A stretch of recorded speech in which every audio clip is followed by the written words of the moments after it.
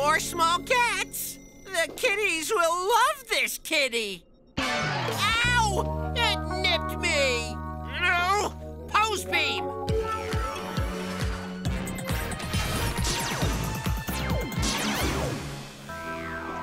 Better.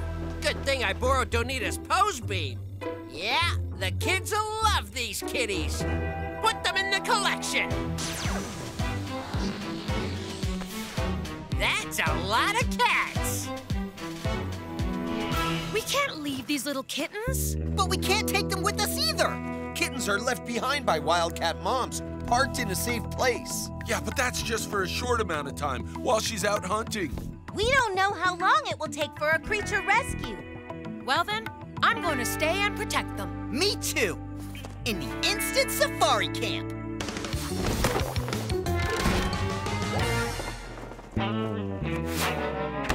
Will kitten sit? Hurry! Go save Whitty and Fat Socks.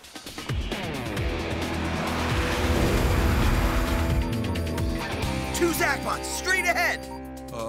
There! Heading to Zach's plane. We can't let him get away. Get ready, guys.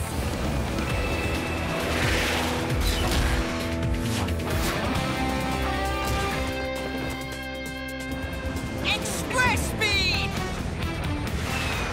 Hold it! Whoa! He's gone supersonic. Can't lose him. Oh. Hold it, Zach! You wild rat shouldn't be here! That's Wild Kratts. Hand over Whitty the wild kitty. Whitty the what-whatty? And Bat Socks, the bat-eared fox. Am I supposed to know who that is? Oh no! He's captured so many! Wildcats, dogs, foxes. Dogs?